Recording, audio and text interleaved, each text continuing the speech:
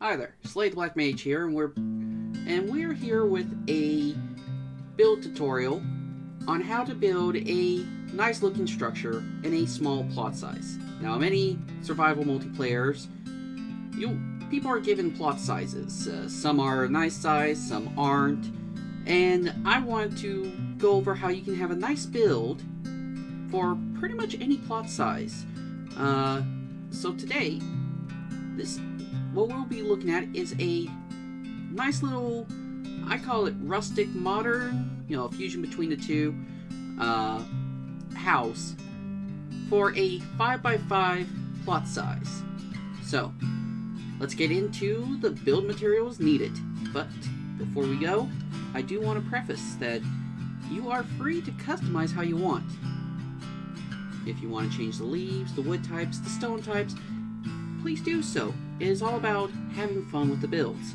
However, if you want to follow the tutorial to the letter, or in this case to the block, then here we go.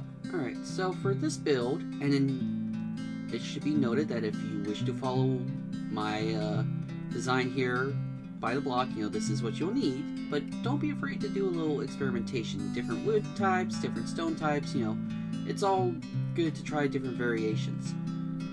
But for following my instructions, you need 9 brown mushroom blocks, 2 polished andesite, 2 composters, 4 flowering azalea leaves, 6 barrels, 2 yellow stained glass panes, 3 campfires, 2 lanterns, 6 spruce fences, 15 dark oak planks, 17 dark oak stairs, a furnace, a red tulip, a flower pot, 6 spruce stairs, a spruce door, 2 dark oak trapdoors, a bed of whatever color you wish, a crafting table, 16 polished deep slate, 15 deep slate slabs that are polished, and 21 spruce logs.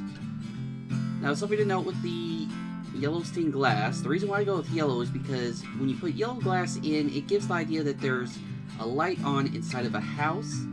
So it gives it a bit of a lifelike touch on it, like it's alive, like there's someone inside. But you could do whatever color you want. I just prefer yellow for making it seem like there's someone home. Alright, so now that we got our supplies together, let's grab what we need for the basics. So I'm going to grab the barrels, the logs, the mushrooms, the dark oak, the polished andesite,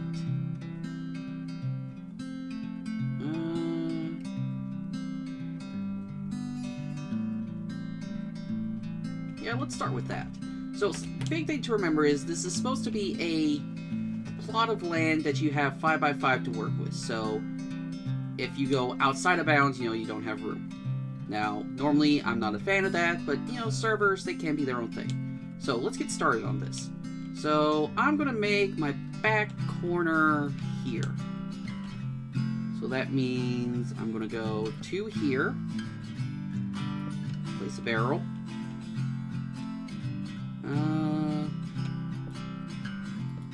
Go 2 there, leave a space in the middle, put a barrel here, put a barrel here, and put the rest of the mushroom blocks there. Now, we're going to be going up by 4 on this side, so in total 5 tall from including the barrel and the 4 bits of spruce. And you're going to bring it across. Now for over here, we're actually going to go 3 across, not 3 across, 3 up, and 2 across. Same for the other side. So 1, 2, 3. And then we're going to bring this across here. Now, let's grab... no, we don't need that yet. Let's grab that, that, and that. We are done with the brown mushrooms, so I can put them here. I believe we're done with the spruce logs as well. So, with the dark oak,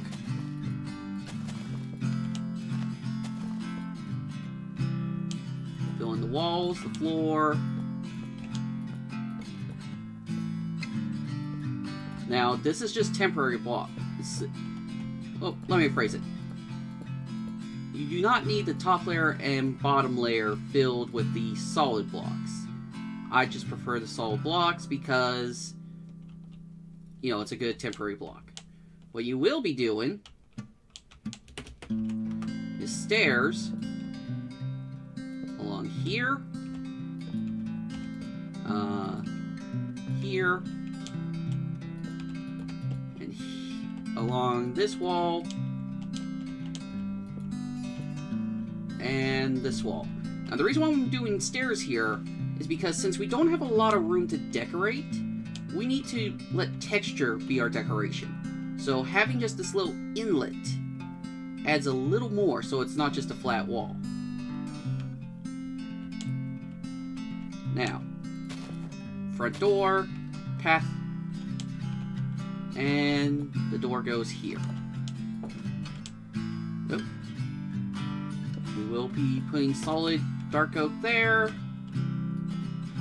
and we will be placing the stairs along there. Now, let's get to the... I almost forgot about these. Put these here. Now, we're going to put polished deep slate along this row, followed by the full block.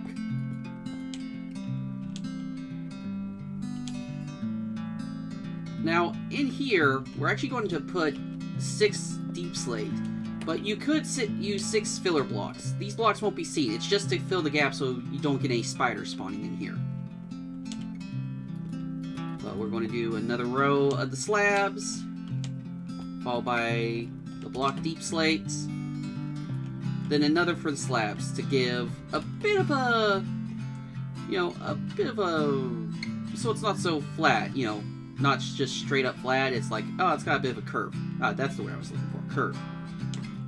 Now, let's get the fences in place. And yeah, I think that's that. So we are good with those being done.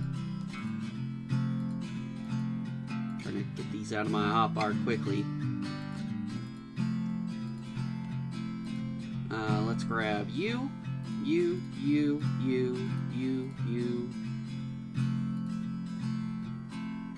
and you two. I'm actually going to grab the rest of this. Let's be honest. I'm going to grab the rest because, well, as you can see, we're almost done.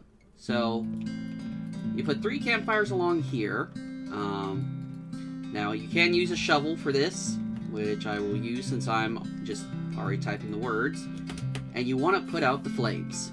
You could also use a water splash potion. That has no effect. Whoop.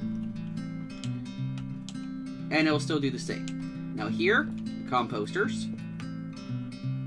And your flowering azaleas. Gives you a bit of a nicer look in the front.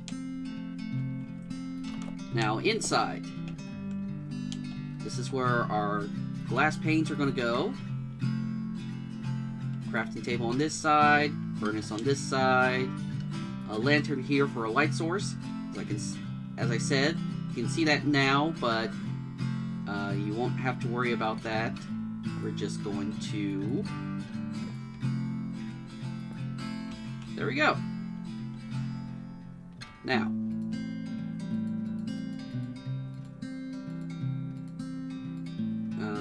grab those. This is where the remaining 2 barrels come in play. Put your bed here. Again, you don't have to do red. I just like to do red because red fits this, brown environment. Plus, it's a change of colors. And as far as the red tulip goes, you don't have to do a tulip. You can do whatever you like. I just prefer to do a red tulip because, well, it's a tulip. And that's pretty much it. Basic 5x5.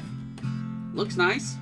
A good bit of starter home. It's a I'd say it's survival friendly, especially in your early days. And it looks nice wherever you are. So again, if you want to change things, you know, you can change the woods out, you can change the stone, you know. Don't be afraid to customize and make this your own thing. If we had the room, since we're going on to room detail, you know, if we have the room, but this is if we didn't have the room, I would probably like bring this along here, give this a little more, put an edge, bring this along here. There's not really a lot. But yeah, that's pretty much it. 5x5 house that's survival friendly, easy to gather the resources together.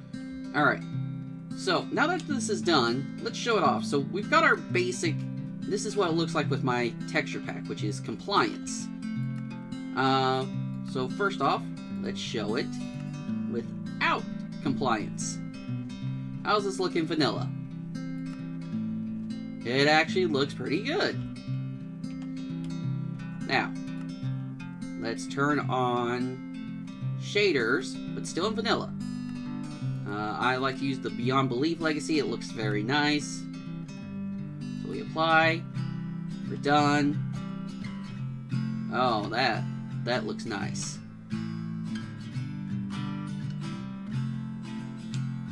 Cozy. And see, the yellow adds a bit of a life to it. It's like, you know there's a light on in there, so that tells you someone's home. Now, of course, my favorite thing. Where it is, there it is. My compliance pack. It's a little modified, but not major, worth noting. And my last favorite detail. Turning on the rain. I always like seeing what my builds look like in the rain. There's something with this texture pack and the shaders just makes this all worth seeing in the rain.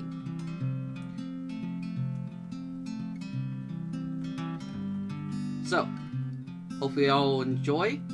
This has been Slade the Black Mage. If you like this kind of content and want to see more, hit the subscribe button down below. If you liked the video, hit the like button. If you want to be notified of when I put out more videos, consider hitting the bell icon. I'm also live on Twitch at times, so consider following me there at twitch.tv/Slade the Black Mage. This has been Slade the Black Mage, and I'll see you all around the bend. Have a good one, folks.